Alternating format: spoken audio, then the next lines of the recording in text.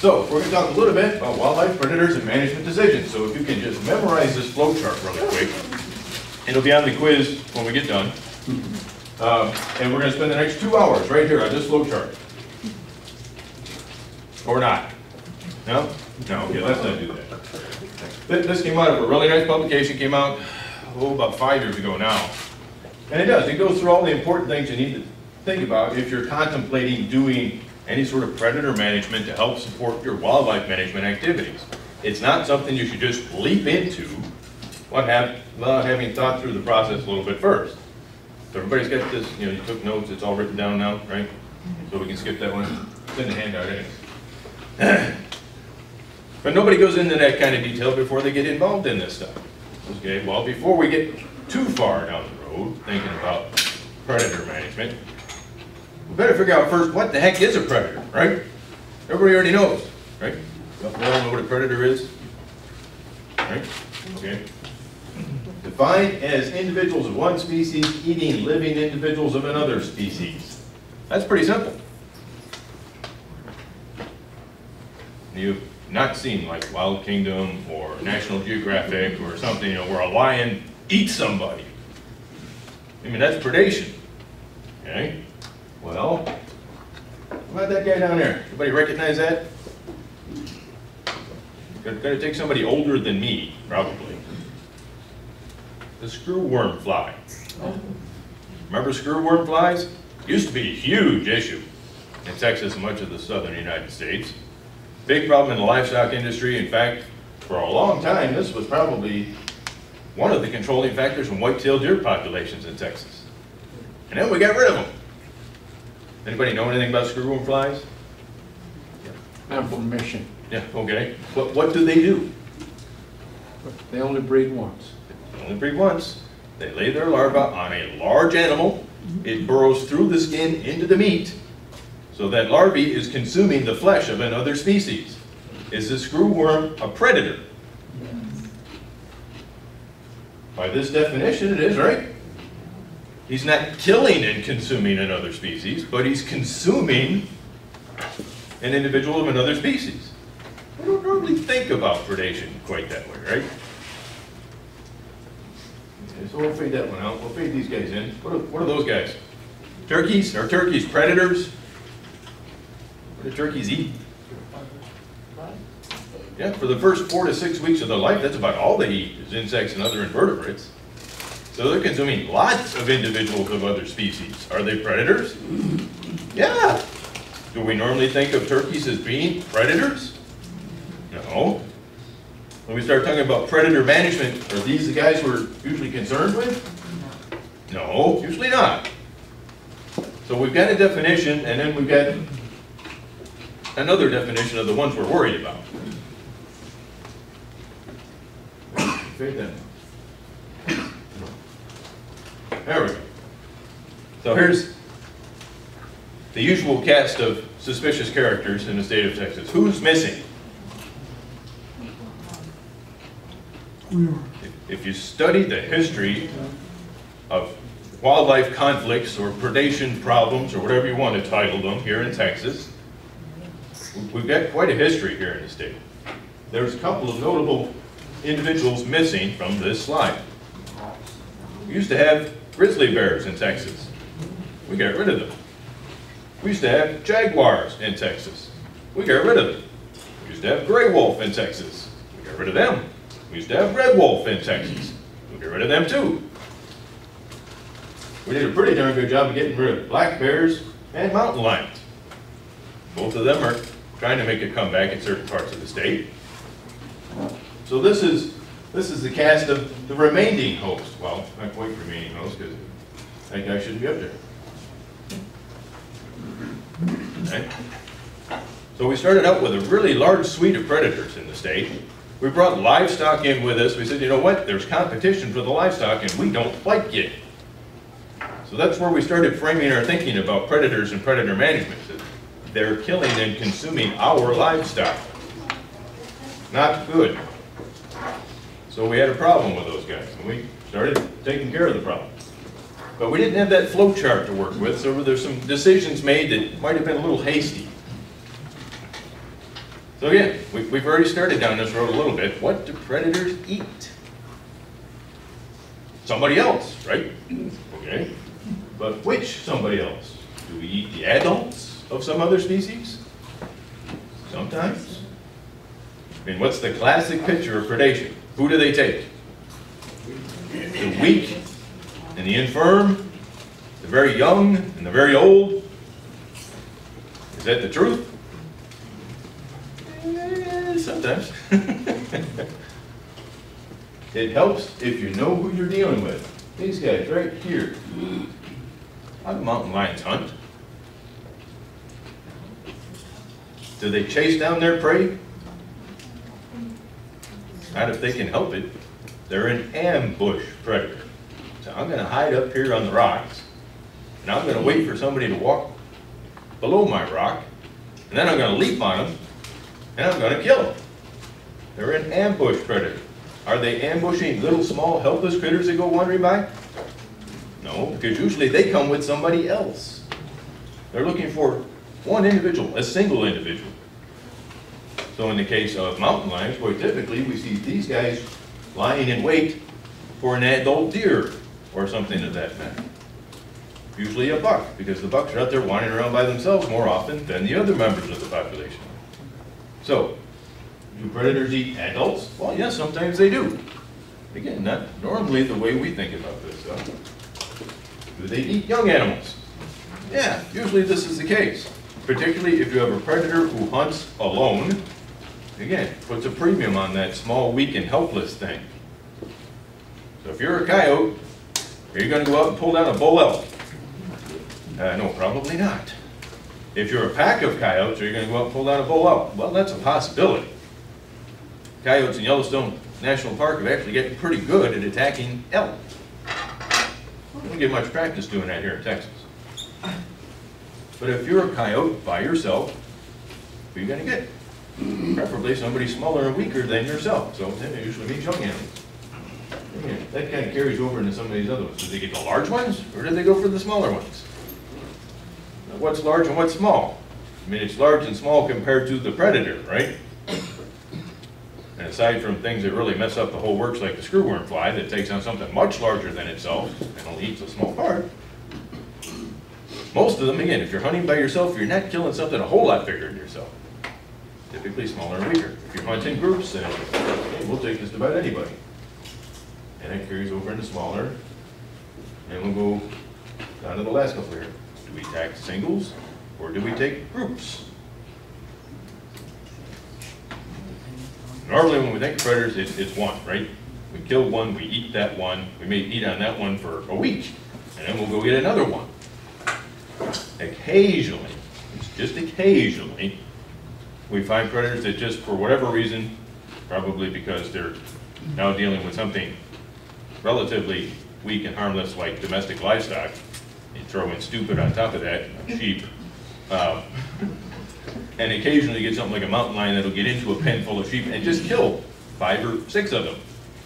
Drag one off, but normally we're killing one. It's only in select circumstances, like stupid domestic livestock, that we see that other behavior. Normally. So let's get moving. And moving on. So what impact do predators have on their prey populations? Again, we'll put livestock aside for now. Let's just deal with natural populations of animals. Problem is, this is like everything else we do in wildlife. How many of you folks own a place? How many of you folks can tell me how many deer you have on your place?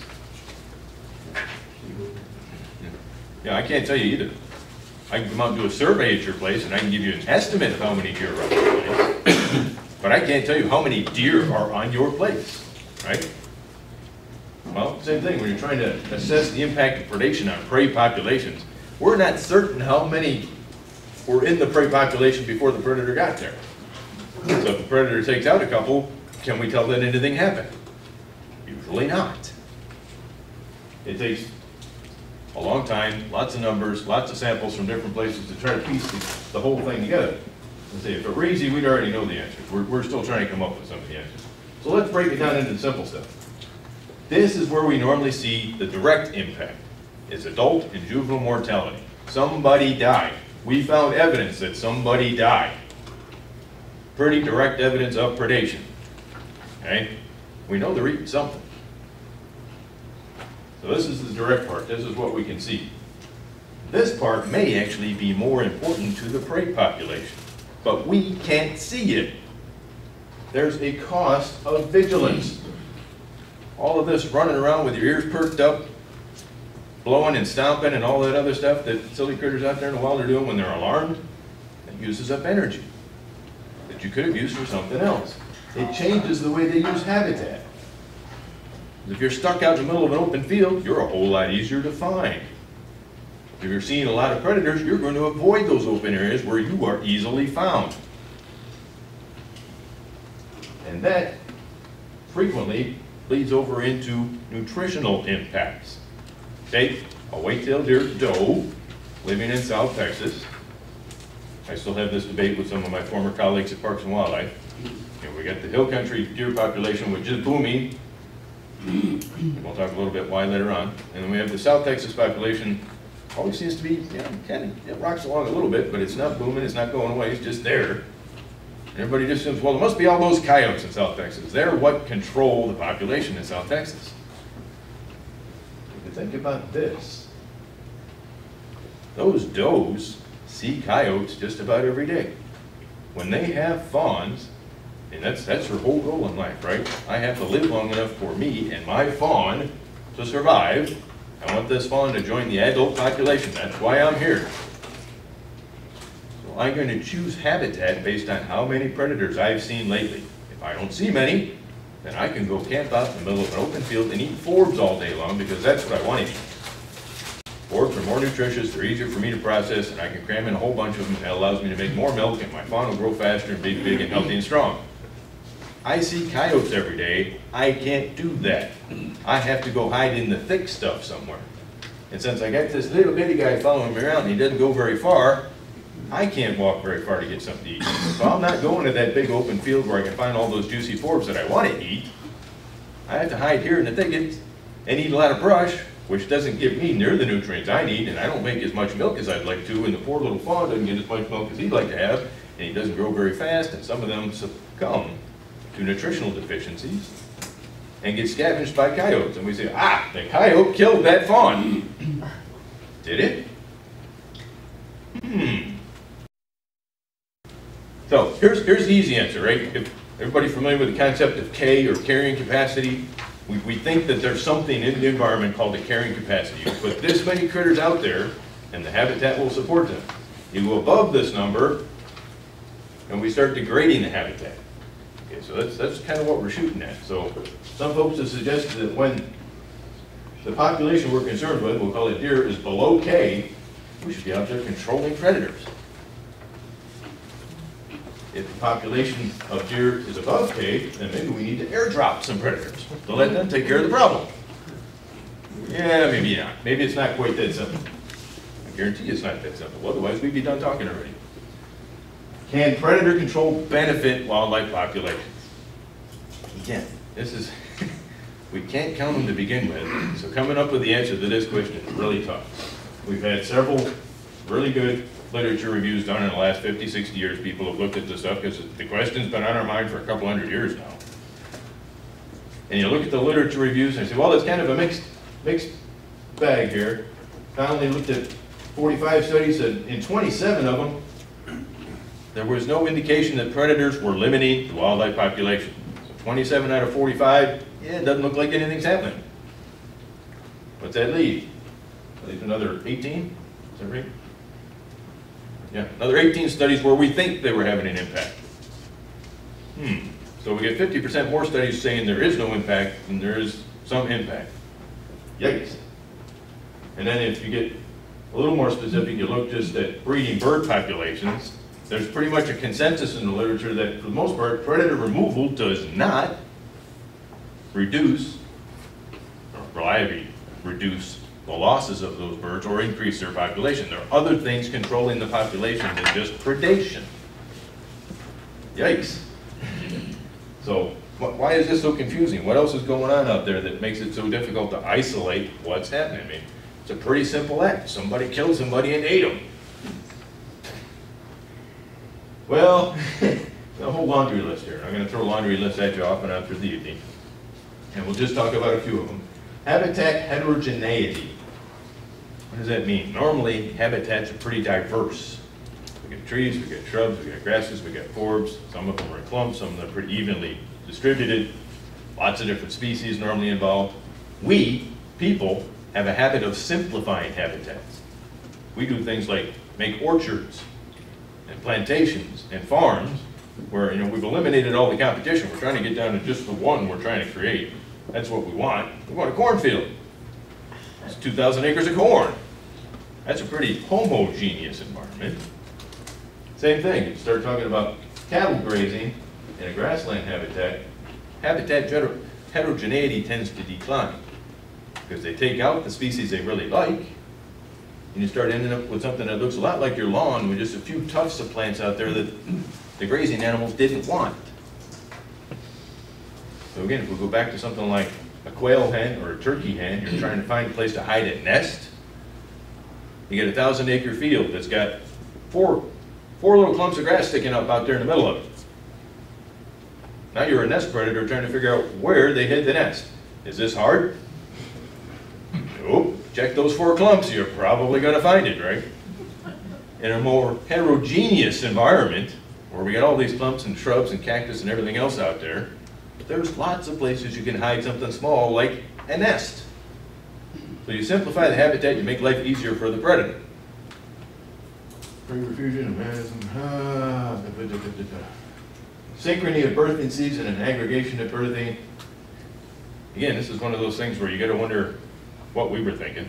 With livestock production systems, this is normally what we aim for. We try to synchronize the birthing process in our cattle and our sheep and our goats and our horses and everybody else, because that makes our management simpler. I only have to worry about being out there to help with the calving for a month. It's not going on, 6 months out of the year. I want to get it right here. Then when it comes time to ship them, I only need to pull the truck in once to load up all the calves and haul them off to market. Now that's the way we like it. That's the way predators like it too, because if they know, holy cow, in June, there's going to be 250 calves hit the ground. They're going to lay there and they're not going to be able to move or do nothing. All you got to do is walk out and eat them. How good is life? Okay, and then of course some predators have other nasty habits. They don't care whether it's actually the live-born critter or a dead-born critter or the afterbirth that came with the critter. Hey, it's all dinner one way or the other, right? If it's a predictable and abundant resource, predators will be there. Okay, shift again to something like white-tailed deer. We think that normally in a really good year, it tends to compress the breeding cycle. Everybody goes into, all the does start cycling at about the same time. So you have a fairly small birthing period later on in the summer. Well, that doesn't seem right, does it? Because if you're putting all of them out there at the same time, aren't you just attracting the predators to the event?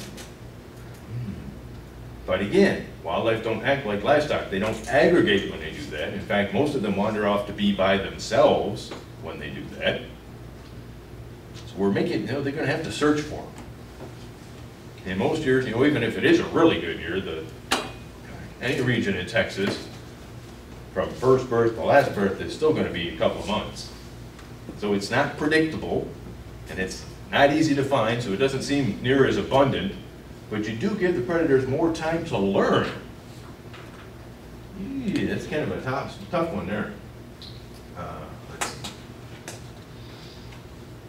Oh boy.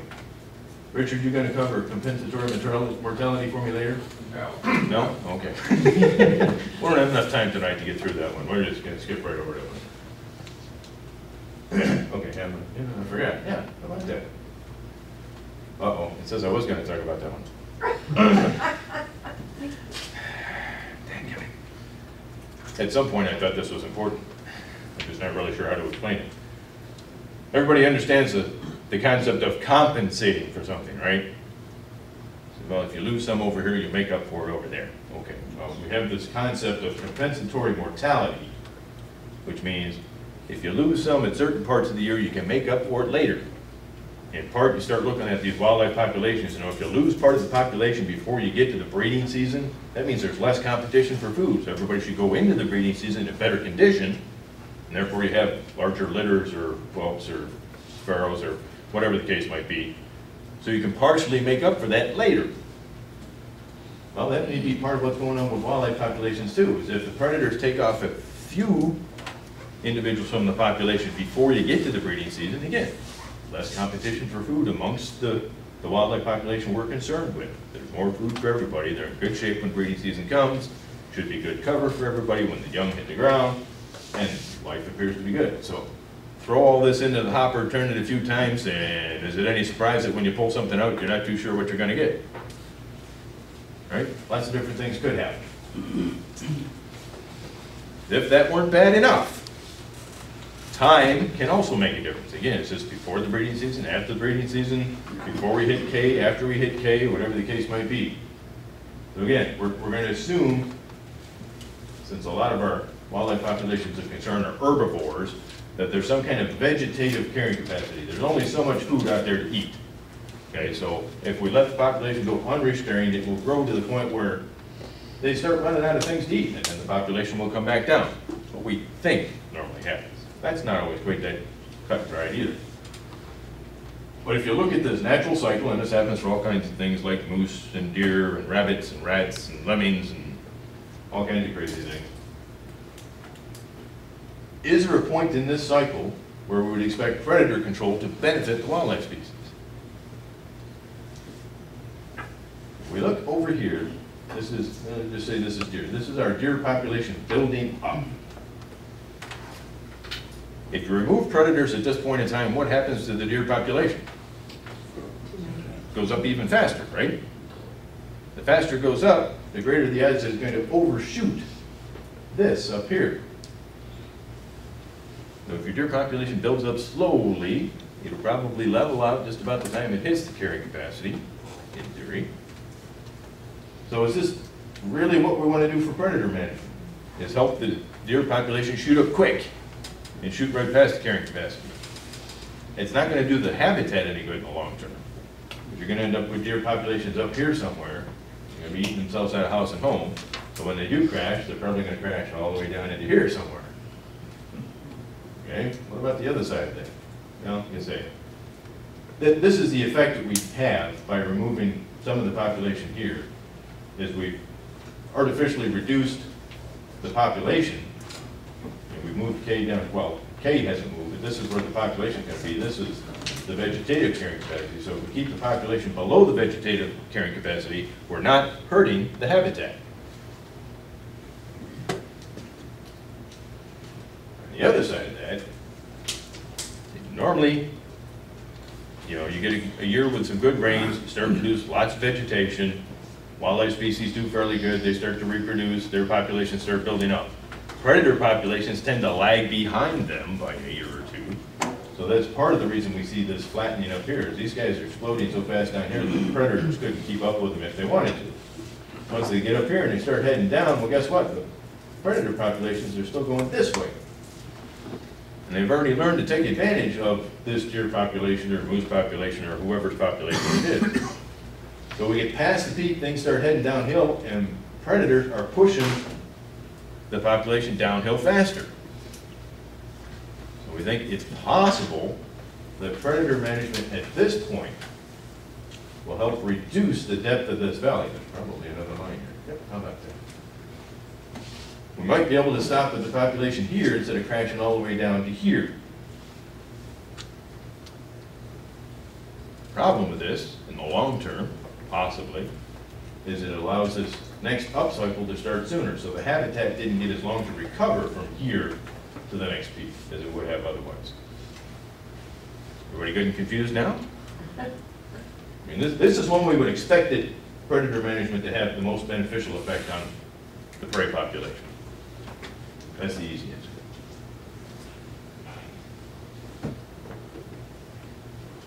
Again, part of what makes this so confusing is it's tough to say that predators are what's limiting the population.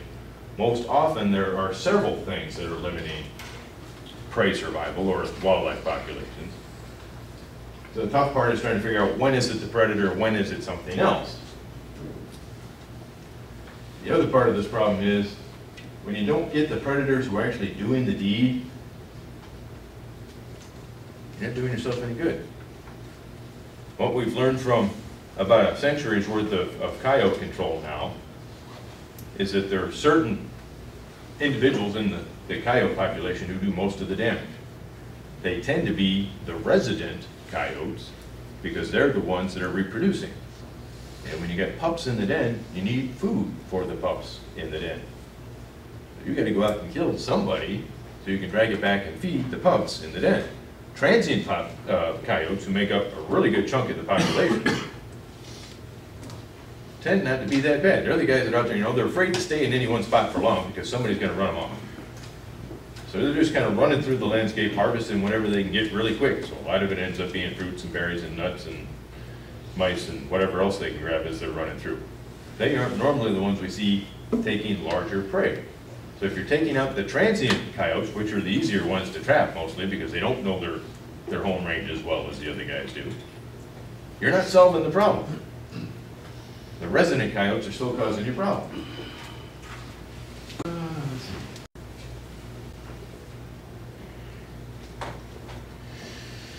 Then there's this whole, we've tried to establish that there may be a vegetative carrying capacity. There's only so much food out there. This is how much we could possibly support if everybody was getting their share to eat. Well, there may be some point below that where we're getting some other products from the landscape that we'd like to see. So it's been suggested that, for things like deer, at about 20% of K, which is a long ways from saturated population, you get optimal biodiversity in the ecosystem. Again, we know above K the deer are eating themselves and several other critters out of house and home. But well below K, certain things begin disappearing from the habitat. So at 20% of K, we get optimum biodiversity. Natural forest rejuvenation, anything above 20 to 40% of K, begin to see a problem. Highest deer yield, usually right around 50% of K. If you know anything about that logistic growth curve, what we call the inflection point, right there in the middle, that's where we tend to get optimal production for the population. Above 60% of K, body condition begins to decline. We're competing for food. It's no longer easy to just go out and grab everything you need. There's going to be a host of different effects.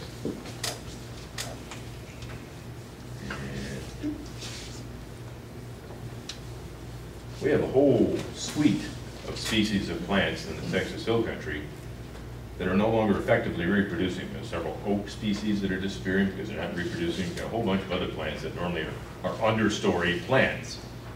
The deer are eating them off faster than they're growing back. Does that kind of reflect on what I just told you?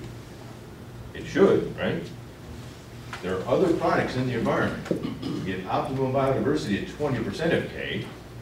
We get maximum deer productivity at 50% of K. But if we let the deer population run all the way up to K, there's a trade-off there somewhere. Somebody's got to pay that price. So we said that there may be times and places where predator management can benefit wildlife species. Are there times where predator control doesn't help? And again, we got to go back to the direct and indirect effects here. Keystone role in the ecosystem. This is, everybody remember those nice arches that the Romans built to support their aqueducts? Do you remember that stuff? You start carving those big rocks and piling them up on top of each other like that, trying to get them to lean to the middle. That one at the very top that's kind of shaped like the state of Pennsylvania, that's the keystone. That's what we call Pennsylvania, the keystone state. Ooh, well, we're just covering all kinds of topics here, right? Okay, so predators play a keystone role in the ecosystem. They're the important guys up here that are kind of holding the whole arch together. You pull them out, and both sides of the arch tend to fall in. So you take all the predators out of the ecosystem just tends to go nuts. Things start disappearing left and right. So is it possible that we could have a detrimental effect? Well, Removal of predators could have cascading detrimental effects at each trophic level. There's a mouthful. One of my colleagues is fond of saying, you're free to choose your actions, but not the consequences. Okay. We're free to decide whether or not to go out there and manage predator populations. But we don't have much to say with what happens after that. Hang on here, because we're going to try to build a little case study for you. Again, I say, much above 60% of K, we begin to see all kinds of things start to happen. Body weights begin to decline, disease resistance goes down, reproductive rates tend to go down. This one shows up fairly early and continues through the whole thing. These guys, they fall off really fast at the beginning, and then they just kind of hold on down here. So what's that mean? How do you see that effect? We have a really good example here in Texas. If you look at size of white-tailed deer bucks in particular, and we know that silly things like Allen's rule and Bergman's rule mean that animals that live way up north are bigger than the ones that live way down south, right? But even if you just look at deer within the state of Texas, we can compare the ones from, say, the Post Oak Savanna and the Piney Woods. They're not very big, but they're here. Guess who's here at the bottom of the curve? Texas hill country deer are the smallest deer in the state. In fact, they're the smallest deer in the U.S. other than the key deer in South Florida. But we have archaeological records to suggest that wasn't always the case. If you start looking at some of the bones that have been found in some of the Indian middens and stuff from a few hundred years ago, deer in the Edwards Plateau evidently were a little bit bigger than what they are today. Why did they end up small? Probably because their population got large. Competition for those food resources. This is the other big bugaboo we see. Again, we're not free to choose the consequences. We can remove grizzly bears, we can remove gray wolf, we can remove red wolf. Things happen after that. Larger predators suppress smaller predators. So we get rid of the wolves, we end up with a whole bunch of coyotes. If you get rid of coyotes, you end up with a whole lot of foxes, coons, and skunks. I already talked a little bit about resident versus transient predators and habitat use. Here's the other thing that happens. So we'll ignore the wolves and the grizzly bears and all that stuff because it happened so long ago we don't remember anymore. If you take coyotes out of the system, not only do we end up with more foxes, coons, and skunks, but it totally changes the way they use the world. When coyotes are out there on the landscape, they tend to dominate the upland sites, the open grassy stuff. They catch a coon out in the middle of the open grassy stuff, they kill the coon. So coons say, okay, you guys can have the uplands, we'll stay down here in the creeks. And we'll climb the trees and we'll catch crayfish and all that stuff. Take coyotes out of the picture, now where do you find coons? Everywhere. Why is that a problem? Well, again, let's think about things like that quail hen and that turkey hen who are building a nest on the ground. Who's a better nest predator, a coyote or a coon? The coon is. So we have unintended consequences there. Talk about those, talk about those, talk about that. In case you don't believe me, nice little study down a little farther west in Texas. Bless you, sir. A few years back, they said, okay, let's take 2 study sites. We'll take some measurements on how many coyotes and small predators there are on the 2 sites. Then we'll remove coyotes from one of them, right here in the winter of '89. And we'll see what happens to the small predator populations. Lo and behold, the little guys just exploded after they removed the coyotes. On the other side of life, if anything, they went down.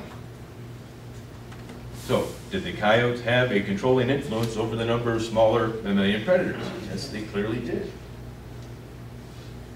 Large-scale experiment. Those of you not familiar with the Edwards Plateau experiment, boy, this is an amazing one. By 1950, we had almost 24 million acres, 29 counties in the central part of the state that were declared coyote-free. Okay? We've become so good at removing coyotes from those properties. I won't say they were gone, just the numbers were so low, nobody was complaining anymore. You know, we can't just credit the government trappers for doing all of that, because people, prior to the 1950s, people who lived out there in the landscape, that's where you made your living. Everybody was raising livestock, everybody was raising crops, everybody had something against coyotes. Everybody worked together, said, okay, on Saturday, we're gonna meet over at Jonesy's place. We're gonna line up, we're gonna walk the pastures. If we find a coyote, we're gonna kill it. That's how you get rid of coyotes on 24 million acres, right? That was in 1950. Again, well, we can't go all the way back to 1950 and look at the numbers of smaller mammalian predators. We don't have that data set. However, Parks and Wildlife has an interesting data set from 1978 to 2003 on small mammalian predators seen on spotlight counts. This is the location map showing where they were doing all of those spotlight counts in that same region that was once declared coyote-free. Here's what the trends for raccoons and gray fox look like in those regions. Are they going up, down, or staying the same? Clearly going up, right? The surprising part of that is, well, okay, this may be the upshot. 1930s, yeah, we had some pretty significant quail populations in the Texas Hill Country. How many of you guys got quail in your place now? Oh, good, I'm glad there's some of you that do. There ought to be a bunch more, but there are not. Because we did such a wonderful job of getting rid of the coyotes, we did a wonderful job growing some of those other guys. So we shifted the balance a little bit in terms of the smaller predators, and they kind of made life tough for those guys. Here's the surprising part to me. Again, by 1950 we said, well, we got no coyotes on those 24 million acres. Even by 1978, when the Parks and Wildlife data set started, coyotes had made a little bit of a comeback, not a huge one. By 2003, almost 3,300 coyotes removed from that region. So there were a fair number of coyotes out there. And across that whole period, we saw increases in the populations of fox and coons. But we hadn't reached that tipping point yet. How many coyotes is it going to take before we reverse that trend? I don't know. But it sure looks to me like we're headed in that direction.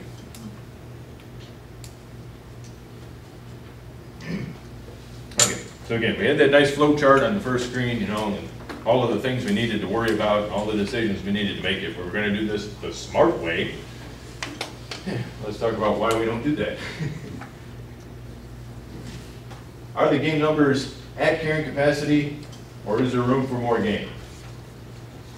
If there is room for more game, how much more room? How many more animals do you think you could put out there? And if we're convinced that the habitat will support more, why aren't they there now? Is it just predators, or is there something else going on? In most cases, we don't know.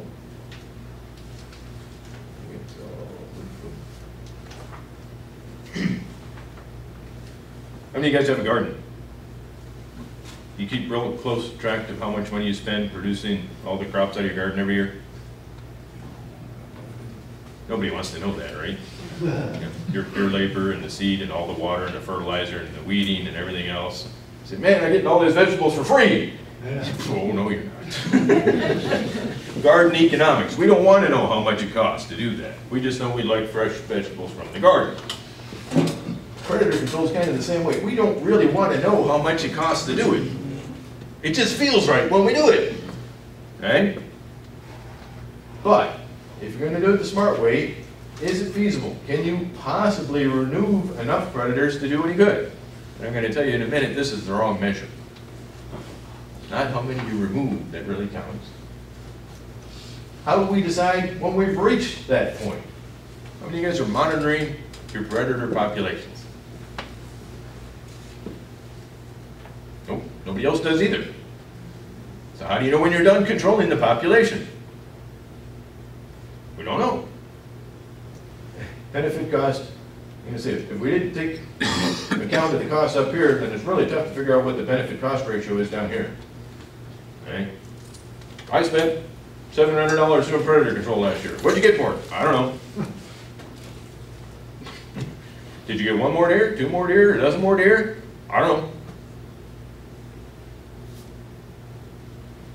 Alternatives to control. Before expensive predator control programs are launched, the alternatives to control should be considered.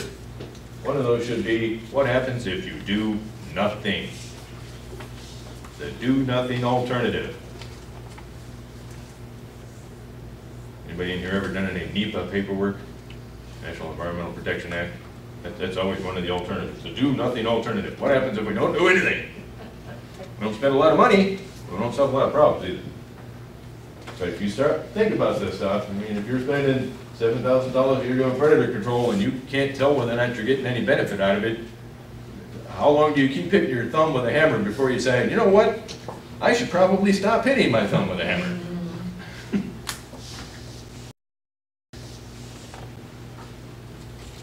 It's not how many you take off that counts.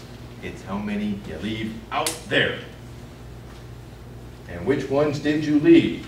Again, in coyotes, we know there's a big difference between the resident and the transients. Some of the other populations, we still don't know. So we took off 1,700 feral hogs. Good for you. I'm really proud of you. How many did you leave behind? 4,400? Uh-oh. Guess how many are going to be next year? About 100,000. So it's not how many you took off, it's how many you left behind that really makes the difference.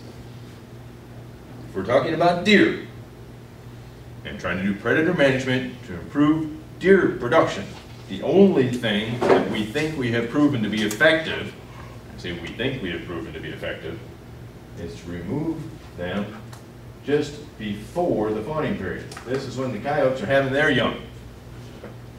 And it's those nasty old resident coyotes. You got pups in the den, you gotta feed the pups in the pen. Get rid of the coyotes before you have pups in the den, they won't be tempted to go out there and kill the fawns, or at least not as tempted to go out there and kill the fawns. How much time, money, and effort does that take? We don't want to know.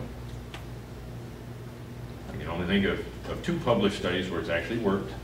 One of them involved an awful lot of helicopter time with people shooting coyotes out of a helicopter with a shotgun.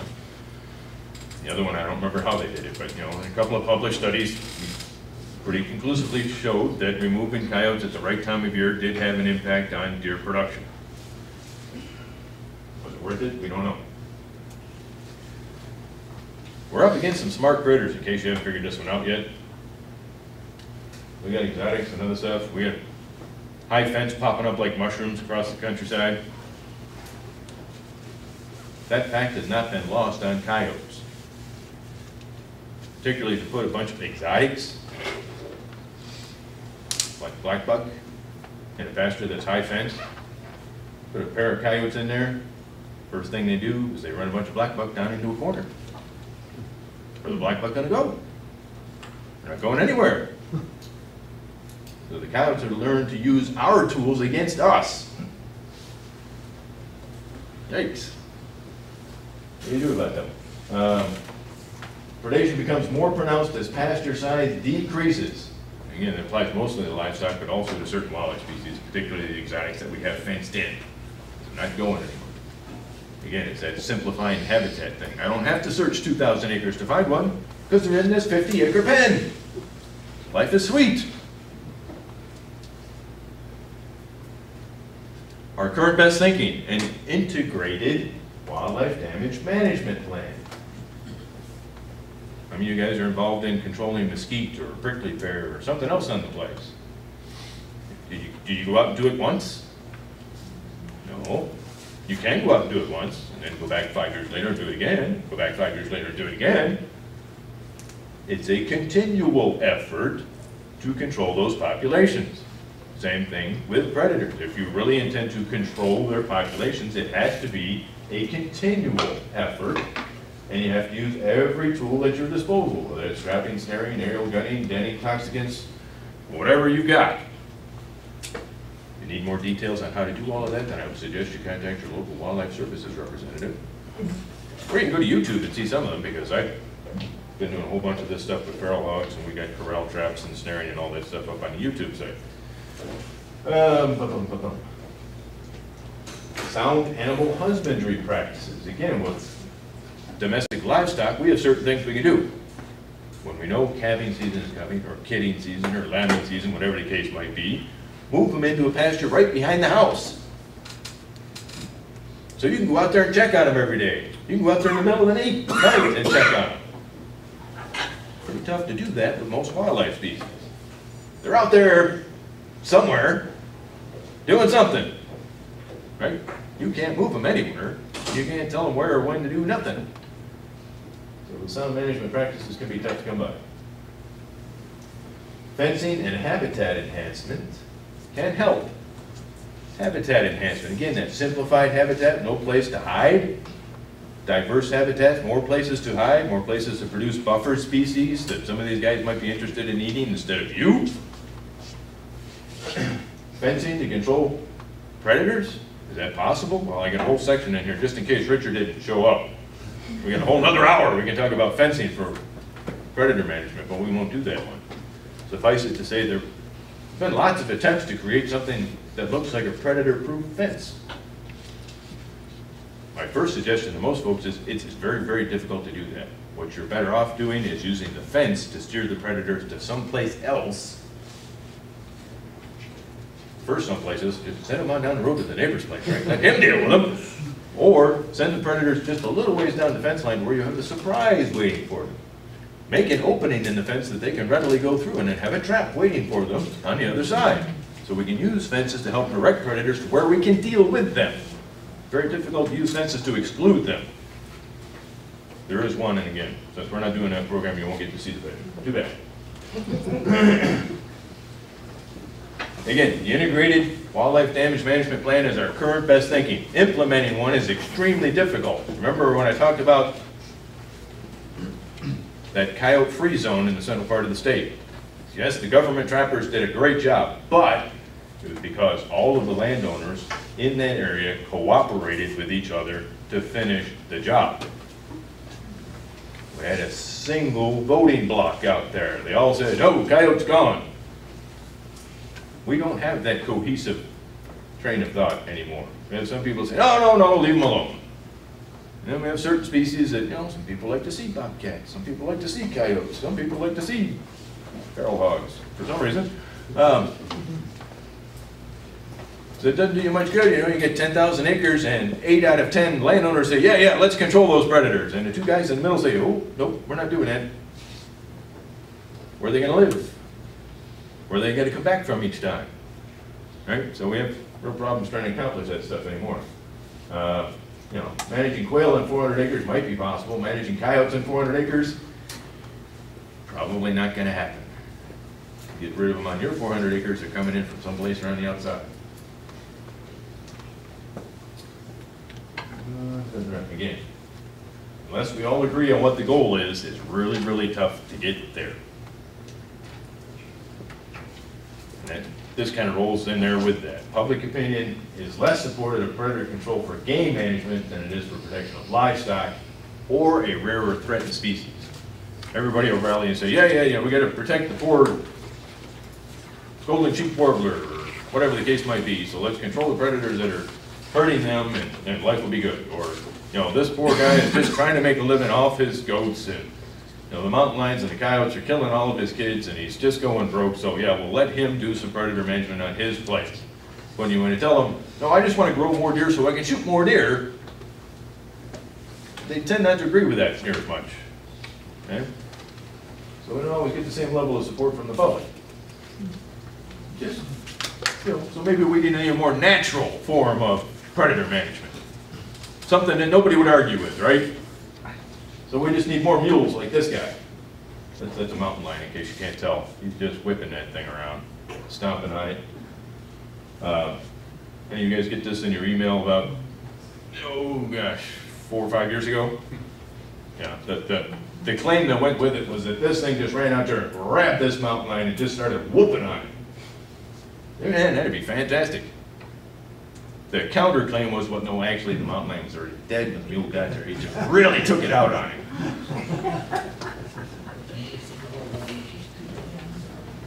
Yeah. Okay, and then real quick in the next 5 minutes,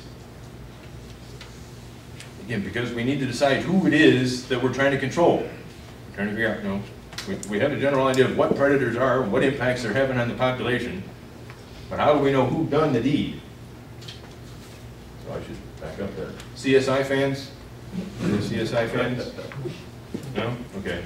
Well, I'm going to turn it over to the CSI fans then. Just realize that there's a whole host of things that kills critters, right? And there's some of them listed on the page there. And there's a laundry list for it. Again, I told you I'd give you more laundry lists. Starvation, parasites, diseases, pregnancy, and other metabolic diseases. It's tough to think of pregnancy as a metabolic disease. Certainly has some interesting effects, though. Hardware disease, mostly in livestock because they eat things that they were never supposed to eat. Bits of wire and all that other stuff. Bloat because they ate something they weren't supposed to eat. Suffocation, poisoning, lightning strikes, snake bites, trauma. All kinds of things can kill critters. Now, again, I kind of mentioned my background rather briefly. At several different stages in my career, people have mentioned this. Common things occur commonly. Wow, what a concept. And Richard will readily agree with this one. If you're out there and you find some tracks on the ground, you don't want to immediately leap to the most exotic species that could possibly have created those tracks. What's common in the area that could have created these tracks? Common things occur commonly. If you know that a predator species is present in the area where you live, okay, they're on the list of suspects. If you know what their habitats and signs look like, okay, I don't have any habitat for mountain lions, it's probably not mountain lions. If you know your neighbors have had a problem with a particular species of predator, say, hey, if it happened next door, it could happen here. Common things occur commonly. Unfortunately, there's all kinds of things that complicate this picture too. Predators frequently feed on carrion and other predators kill. So just because you see somebody feeding on a carcass doesn't mean they killed the animal. Several species may feed on the same carcass. The most conclusive evidence of predation is observation of the event. Ready? How many of you guys got trail cameras? How many get trail cameras? Okay, got one, two, okay. This is from a graduate study looking at turkey nest survival in the Texas Hill Country. Put trail cameras up on several turkey nests to see what happened to the nest. The interesting thing is here, 19th of May 2006 at 10:12 p.m. a raccoon is in here stealing an egg. 10:42 a fox is in here at the same nest stealing an egg. At 11:28 on the same date, here's a skunk right in the same nest. 2 days later, here's the pigs cleaning up what's left. Without the camera, you go to this nest at the end of this string of events, who did the deed? Pigs! Pigs tore up this nest. Wrong. Unless you see the event, you don't know what happened. What killed this sheep? Probably that coyote attached to his muzzle, right?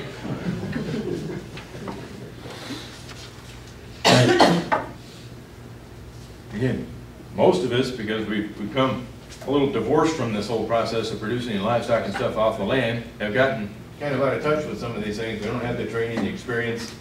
We may be able to pay attention to the details, but we don't necessarily know how to put all those pieces together.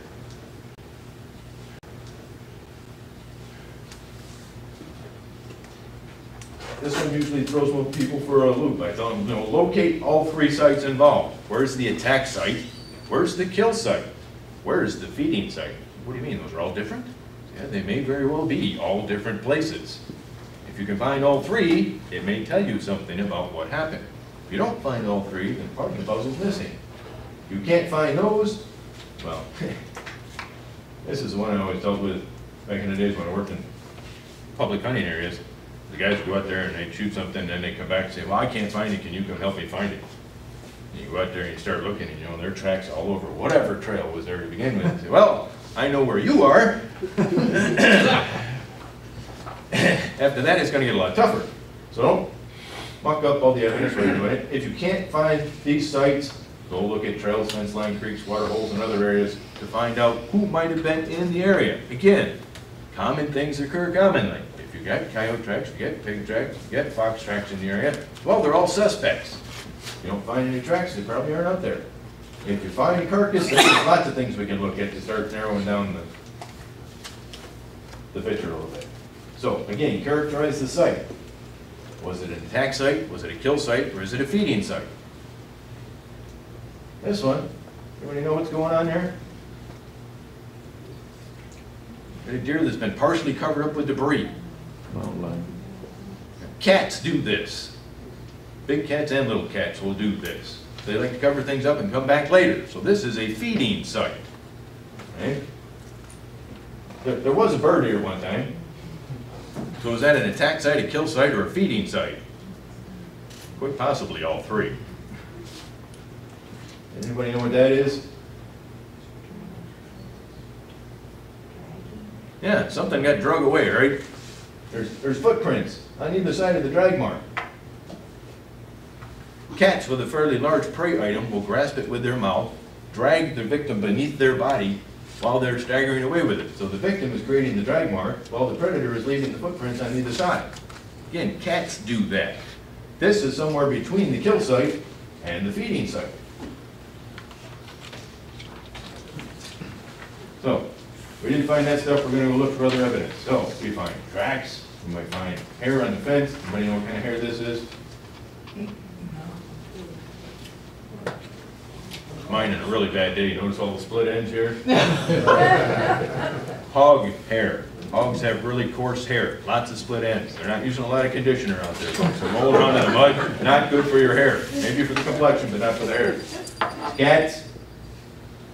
If you've been out in Texas anywhere, anytime recently, you've probably seen coyote scat, right? Scat happens. If you have a carcass, we can probably learn something by looking at the carcass. We can look at what part of the carcass was fed on first. We can look at the disposition of the carcass out there on the ground. Again, we can look at what was fed on, other physical evidence, even critters that haven't had a chance to try to get away yet. We can look at the evidence that's there and piece things together. If you're going to get serious about this, you got a carcass, you're going to have to take a detailed look at the outside first, and if that doesn't tell you what you need to know, then you need to start skinning these things out. But I will offer this caution first of all. If you find an otherwise healthy looking animal dead on the ground, your first suspicion ought to be disease. If it killed him, why are you messing with it? Okay? If you find one that it's all bloodied up already, well, it probably wasn't a disease issue. Something happened.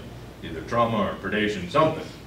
Again, here, this guy started peeling things back, and you can see he's got a whole bunch of individual spots marked here on the skin. You can see actual individual puncture marks in the skin there. That will tell us something. We can look at puncture marks in the meat back here. That tells us something. We got puncture marks in the angle of the jaw down here. That tells us something. This is the back of a lamb. We got these two funny looking bruises in the middle of the back. That tells us a lot. If you haven't figured it out yet, I'll tell you in a minute. Sometimes we just have to play the match game. If you find those puncture wounds in the skin or in the meat, how far apart are they? That may help you figure out who did the deed. Mountain lion, coyote, bobcat, fox. Notice there's a significant difference between the distance between the canine teeth. Will this always answer the question? No. But if you find something that's 1.5 inches apart over here, you can probably rule these guys out, right? Keep in mind also, there's subtle differences between males and females. Males tend to be a little bigger than the females. So if you get both sexes involved, it can get a little confusing. Okay, so here's the quiz. What kind of dropping is this? What do we got in there? What does this look like? It's like a whole lot of prickly pear tunas, doesn't it? Who eats prickly pear fruits? Everybody! So what's that tell us? Okay, well, I'll help you out. It's a predator. What kind of predator eats prickly pear tunas? Coyotes do. Hogs do. Turkeys. Turkeys are predators too, right? They eat those things. That's not a turkey dropping. It'd be tough, as loose as this is, trying to figure out, is that coyote or is that hog? Look for tracks around the dropping. In this case, we had coyote tracks around the dropping. So that's a coyote dropping. What's that one? What do we get in there? We get some prickly pear fruits. We got some mesquite beans. We got all kinds of mess in there. Who's eating that stuff? Who eats mesquite beans? I already told you the answer. Everybody eats mesquite beans. and everybody eats tunas. Narrows it right down, right? Look for tracks. We found hog tracks. Good chance this is a hog scat. Okay, we go to tracks. Everybody recognizes that thing, right? It's a quarter, there for scale, so we know how big those tracks are. Are they huge? No. Nope, they're bigger than a quarter, but not a whole lot bigger than a quarter. Is that a dog track or a cat track? I heard cat. No, somebody shaking his head. Dog, cat, dog. How do we know? First thing, if you just imagine a line that goes between the outside toes, notice that this one crosses right here between the pad and the toes. Who has longer toes, cats or dogs? Dogs, generally.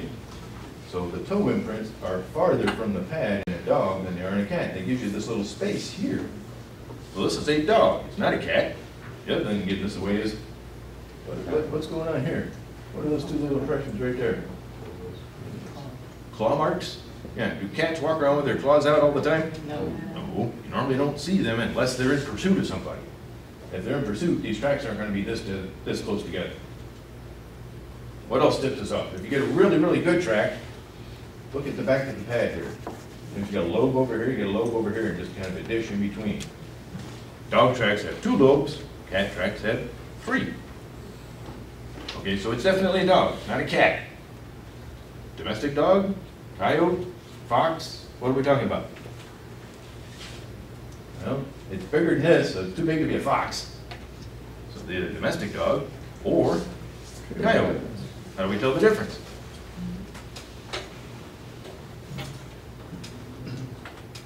No, we're talking about that. Look at the overall shape of the track. Notice it's kind of long and lean instead of short and squatty. Who tends to be long and lean versus short and squatty between coyotes and dogs? Coyotes are kind of long and lean, so are their tracks. Domestic dogs, these 2 outside toes will generally be bigger. You'll have almost a circular track, and sometimes actually kind of wider than it is long track. Coyote tracks.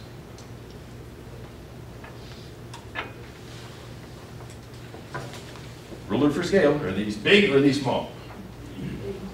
Pretty big. What do you think we got? Cat. What tells us it's cat?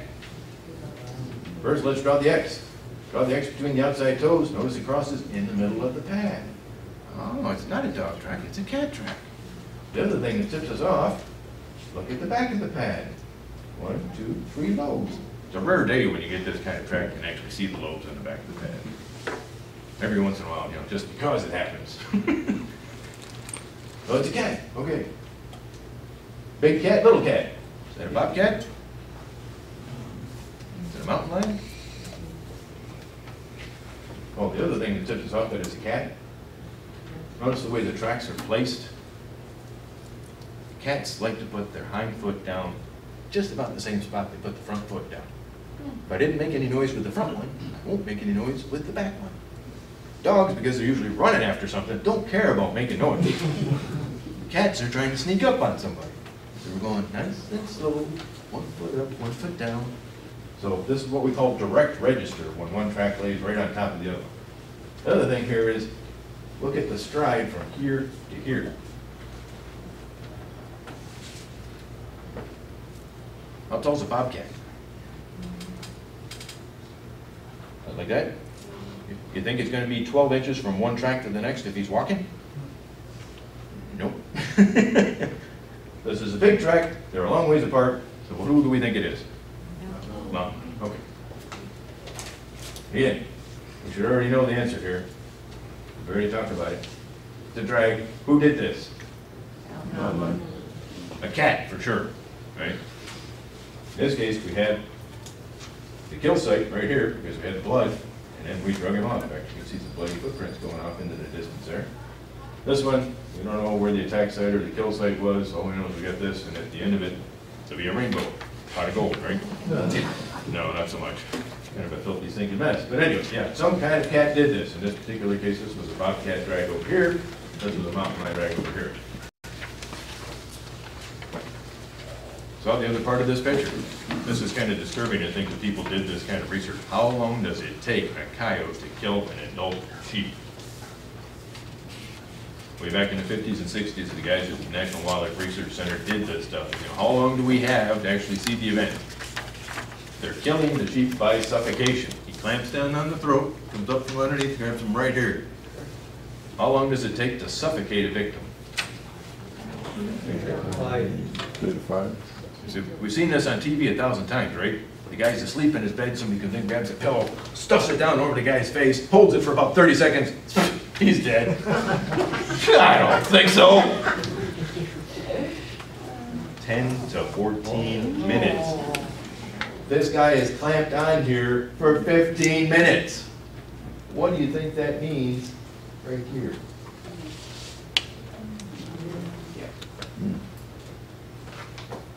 Notice the extensive bleeding.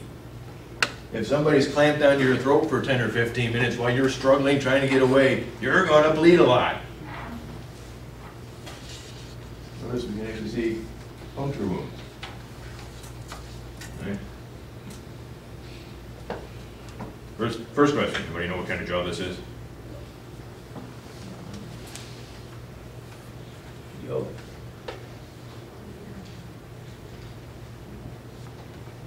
Cap rind. It's a goat jaw. Okay? Notable is this particular region right here.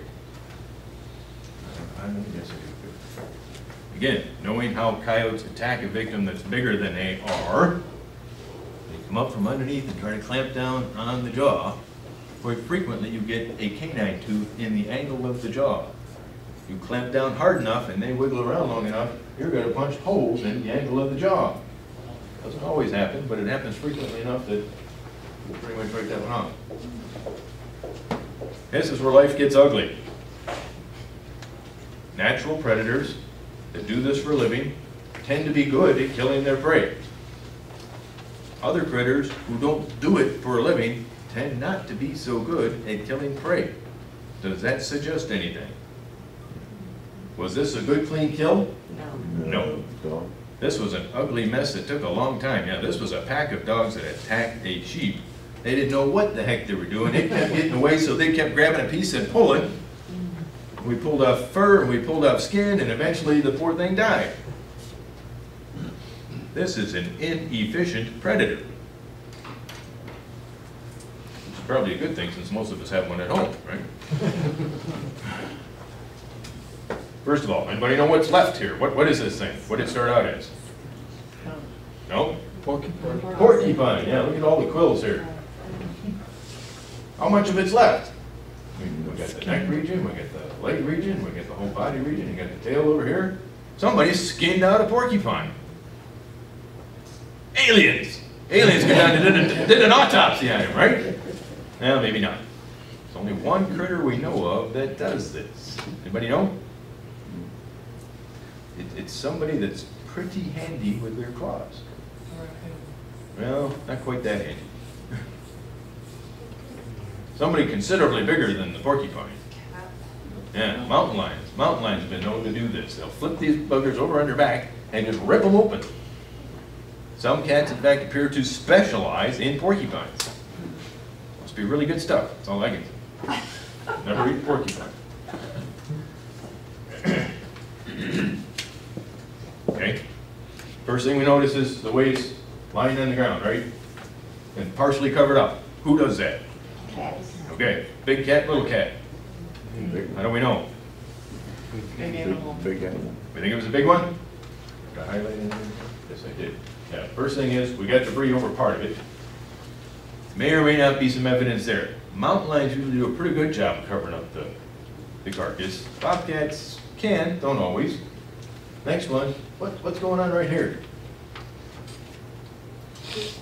What are these little spots? Somebody roughed up the fur, right? Quite frequently, when bobcats attack, they'll grab the shoulder region to try to get a grip. But also, once it's on the ground, it's like they're trying to camouflage it or something. If I ruffle up all the fur, nobody will recognize it. And the third thing here, right there. puncture marks in the side of the neck. Mountain lions and bobcats both have a tendency, on things they can get a hold of anyway, to attack either the top of the skull or the back of the neck. And this isn't a particularly large doe. If it had been a mountain lion, you'd think it would have had much difficulty getting a grip on this one. Now, sometimes bobcats have a little difficulty trying to get the back of the neck, and they'll slide over to the side a little bit. So who do you think did the deed? Probably a bobcat. Okay, poor helpless critters. That's what we like to eat, right? Can't get much more poor and helpless than an egg. They're not going anywhere. They can't scream for help. But different predators do attack eggs in different fashions. So, any idea who does this kind of thing? Make sure there's a list. Could be fox, could be a skunk, could be, well, could be. In this case, it's bobcat. Think about cats. Cats are kind of fastidious about the way they eat, right? They don't like to get dirty. Dogs will just dive right in there. They don't care. Cats are a little fastidious about it. So we got the egg. We're just going to kind of nibble away at the outside, and then we're going to lick the good stuff out of the middle without making a mess on our face. So that's what you got going on here. We're just chew off the side, and then we're going to lap out the insides. This guy, again, because coons have those wonderfully dexterous paws in the front, they open an egg the same way we do. Pick it up, crack it in half. Gone. Makes a big difference whether it's one coon or a family of coons. If it's just one coon, you'll walk into the nest and eat all the eggs right there. If it's a family of coons, nobody wants to play nice. So you run in, you grab an egg, and you run 10 or 15 feet away so nobody steals your egg. So you'll find eggshell evidence everywhere. Little bitty piles scattered around the nest site.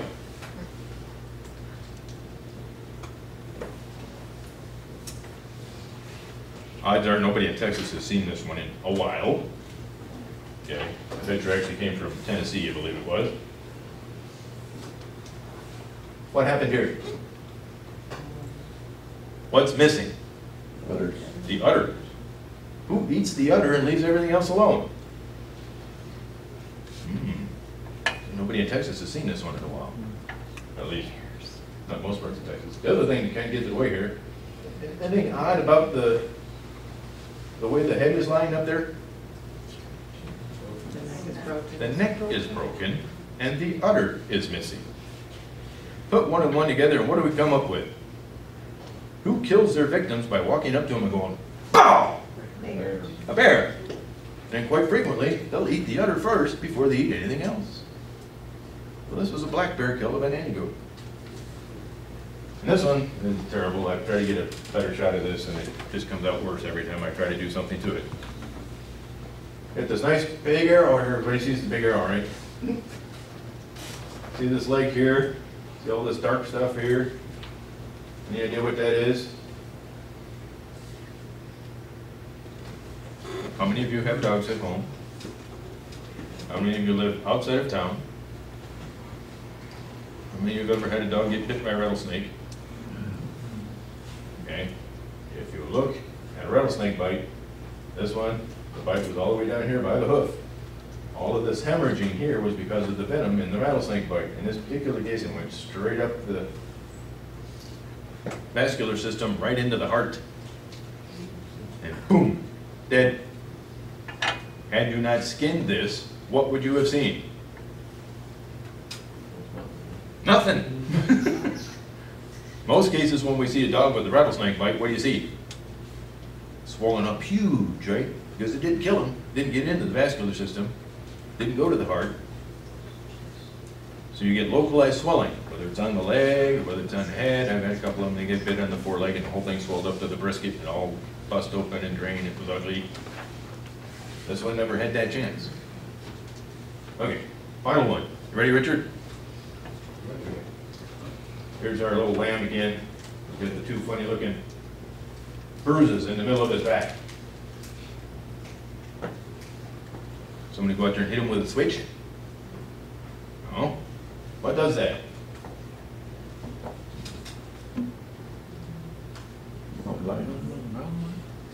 Now, if it was a mountain lion, he'd be attacking way up here in the head and the back of the neck. This is in the middle of the back. Golden eagle. Big old talons. Tried to grab this lamb right in the middle of the back. Picked him up, got a little ways, didn't get too far. Dropped him.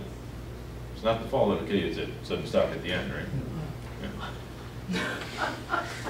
Yeah. Oh, I said it was the last one, sorry. Again, quail tend to demonstrate all kinds of different predator evidence because everything in the world kills quail. And when you're 6 inches tall and, you know, half of you's breast meat, everybody thinks you're a sandwich. Two distinctive patterns. One that we refer to as the puff of feathers effect, and the other is the, oh, somebody took really nice care of business here and flipped off pieces. Puff of feathers effect is usually a mammal killing a bird. They just grab it, shake it till it's dead, and then just eat it right there. Big puff of feathers. In this case, we got a radio transmitter left behind, and normally if you look at the antenna on it, it'll have all kinds of little zigzags on it where it got chewed on. This one where the wings have been clipped off and all the meat's been picked off the bones and everything nice and clean. This is typical of a hawk killing a quail. Clip off the wings to get them out of the way, to pull off all the breast feathers, to pick the meat all nice and clean. This is what's left behind. If you have an antenna on this one, you only end up with an antenna that's got a little hook on the end because they pull the whole thing through their mouth trying to clean it off, and it leaves a little hook on the end. Not much of that quail left. Most of that's radio transmitter. The other part of this is the crop. Owl. Owl, yeah. Owls tend to be the other side of the avian world here. We swallow the whole thing whole, and then we spit out the parts we didn't want. In this case, just the transmitter and the crop. That's all we didn't want. Everything else digested. Oh, this is the final one. Actually, very last, very last. I'm starting not to believe you. I promise. Other than the stuff I brought in case you didn't show up. This was a lamb. What's left of the lamb? Not a whole lot. This is forequarters over here. This is hindquarters over here. This is kind of a naked rib cage here. You know, ribs have all been clipped off. One thing that usually gives things away, if you find ribs that have been chewed on, coyotes just can't resist chewing on ribs. After you're done eating, they're just nothing like laying around and chewing on a rib, you know? It's the next best thing to going to Bill Miller's. Get it all over yourself. You know, if you found ribs and they've been chewed on, we'd say, well, okay, maybe it was coyotes. They've all been clipped off the backbones. Well, we know large birds of prey like to clip off the wings and the ribs and all that stuff. In point of fact, when the carcass was found, there was a red-tailed hawk sitting on it. You think the red-tailed hawk killed this thing? You think we're ever going to figure out what killed this thing? No. What's the only conclusive way to figure out what killed this thing? Yeah, we would have had to have seen it happen. We don't know how many different critters have fed on this carcass by this point. No, can't help you with that. If you need more help, there's a couple of extension publications that'll help you out. I just got done revising this one. It's an oldie but a goodie that was out of print for several years, and it's just now back in the bookstore. This one's been out since 2004. That'll help you make those nasty decisions, you know, like cost-benefit ratios and all that good stuff. Made it, Richard. All the way to the end. Let's give Jim a